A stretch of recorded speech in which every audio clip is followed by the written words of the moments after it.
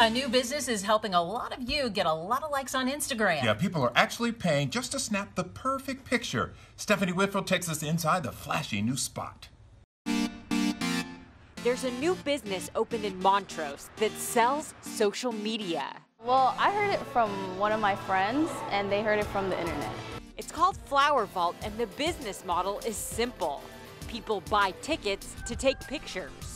This is basically a photography studio with 5 different backdrops that are all unique and all social media gold. Flower Vault is a family-owned business. They aren't artists, just parents who wanted a place to photograph their own kids. Owner Robbie Forrest says his wife also happens to be pretty creative. I think it's ultimately about community. We're looking for connection, and so it's a fun way to do that. A ticket buys you an hour to have fun filling up your newsfeed with florals. It's $20 per person. Kids under 11 are free, and then if you have a pet, we invite you to bring the whole family. It's $10 per pet as well.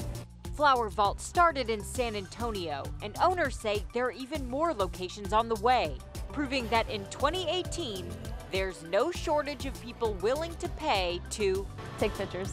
Mainly to take pictures and post it on Instagram. Stephanie Whitfield, KHOU 11 News. Gonna have to check it out. I do love my flowers. You do? I do, yeah. So the red room, I'm like, yeah. I bet you could get some Rockets or Texans that would do that. You'd pay a whole lot more money. I'd be there. I would be there. You know me all too well. To Debbie and Clowney, here's $100. All right, what a difference a day makes.